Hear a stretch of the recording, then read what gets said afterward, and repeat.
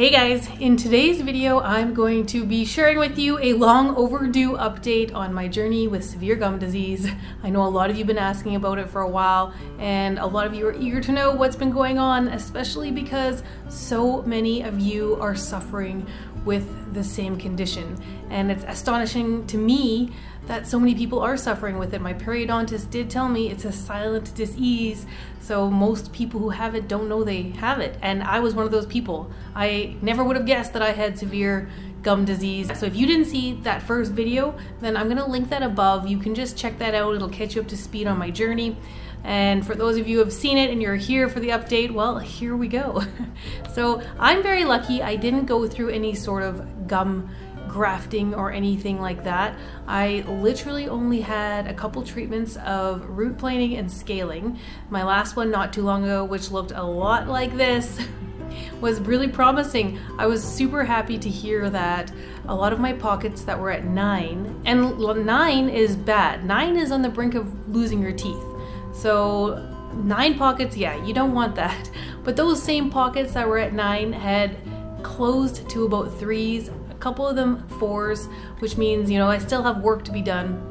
But I'm very lucky with the amount of bone loss that I have that none of my teeth are loose and I didn't have to lose any. I definitely have gaps in my teeth where I have bone loss, so particularly on the bottom, you know, right in here, there are holes. Here on the side, there is there too, and there's some in the back. I'm lucky, I think the way my lips sit, nobody really notices them. I notice them, especially on the top, especially in my videos. I can see this one, but for the most part on the bottom, nobody notices those ones. I'm very grateful about that. The one thing my periodontist mentioned to me that he would like to try at my next appointment is injecting some proteins into the spots where I have bone loss. That's showing some promising results, I guess, in maybe rebuilding that bone. Obviously, I know a lot of you have expressed to me, what about the cost and do I have insurance? Well, I have no insurance, so it is very expensive. Unfortunately, it really is. On the other hand, yeah, it means you're gonna have to invest in your health, because to me, it's an investment, and if it means a better quality of life and better health, I will 100% do everything I need to do to get these treatments taken care of. I know my life has drastically transformed for the better since getting this taken care of. Someone else had asked me, touching on that, did it reduce brain fog and fatigue? I had never actually put those two together or even thought about it. But for a few years before I got my treatments, I was getting severe fatigue in the afternoons, really foggy every afternoon. It was terrible. I really couldn't get rid of it, and I was, you know, cleansing and doing all these things. And it makes so much sense now that, yeah, I truly believe that these treatments got rid of that, because I haven't suffered from it since, and I really didn't think about it. Now that I'm thinking about it, I'm like, guaranteed it helped, because I've never suffered from either of those conditions since then. I've only felt more energized, clarity of mind, and obviously my gums are no longer bleeding. I've had 0 problems with any sort of gum bleeding or any sort of gum discomfort. My gums feel great. They feel really great. So the treatments have immensely helped me. However, it's also the things that I'm doing outside of the treatments. Because remember, our minds are so powerful and our bodies are so capable of healing. I would never just solely rely on getting root planing and scaling ever, because that's one thing, okay, that removes it, but now you have to do things to keep it that way and to keep all that plaque out of there and to keep healthy bacteria in your mouth so that bad bacteria can't overgrow and then harden, turning into plaque. But part of my everyday routine consists of using a really amazing toothpaste. Now, I only use USANA, and USANA's toothpaste has a postbiotic in it, so it actually helps feed that healthy bacteria in your mouth, and I love their toothpaste. It's all totally natural, and it has essential oils and even stevia to sweeten it, so it's super natural, has amazing ingredients. This toothpaste literally also transformed my mouth, because with it, I mean, my gums feel phenomenal. So I highly recommend the USANA toothpaste. Also, I do the obvious things of flossing. I use the interdent brush to get in between my teeth better, because I don't feel that floss fully gets it as clean as it needs to be. So I do use my little interdent toothbrushes, and I dip them in a little bit of my toothpaste, and then I go between the teeth.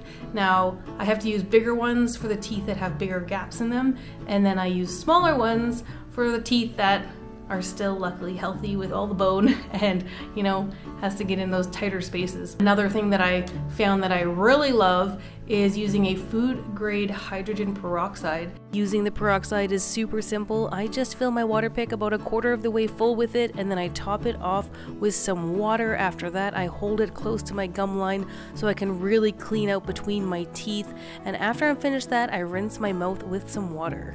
Sometimes if I don't feel like using my water pick, I'll mix the food grade hydrogen peroxide with water and then gargle and swish around my mouth and then spit it out. I've found that's helped so much to keep that plaque down and all the bad bacteria out of my mouth. I also love oil pulling. I like to do it every morning upon waking up, but some mornings I just don't have it in me. But most mornings, I just wake up and I take a spoon of coconut oil and I swish it around my mouth for 10 to 20 minutes. It's the first thing I do, so while I'm getting things going and, you know, getting my coffee on and all this, I'm doing my oil pulling. And after my oil pulling, I then spit it into the garbage. It's very important to spit it into the garbage. You don't want to clog your pipes with oil. And then I brush and get it all out. You want to make sure, because it's pulling bad bacteria out of your mouth, so you want to brush your mouth right after. In the evening, I use the USANA oral probiotic because that's really going to help kill any bad bacteria and help feed the good bacteria. I swish that around before bed in the evening after I've done my whole evening routine, and that is how I end my day. The last couple of things that are super important to me is having a healthy gut, because our gut and our mouth are so connected.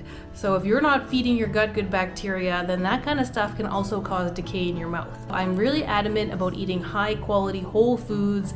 I take probiotics, I take prebiotics. I really nourish my gut and my gut lining to make sure that it can stay really healthy, because in turn that's going to keep my mouth healthy, because they are so connected. And I also take a very good multivitamin. Making sure I have enough nutrients in my body is so important. I take a USANA multivitamin every day. I love the healthpak. They also have the Cell Essential technology, so it works on a cellular level.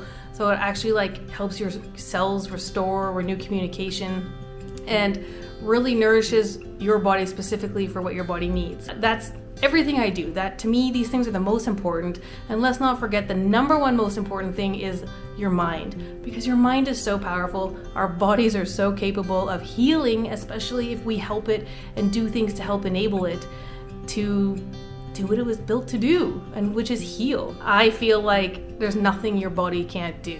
So by keeping a strong, healthy mind and thinking healing thoughts, that's gonna make your body also progressively heal better. It does take time. The damage that we put into our bodies didn't go in there overnight.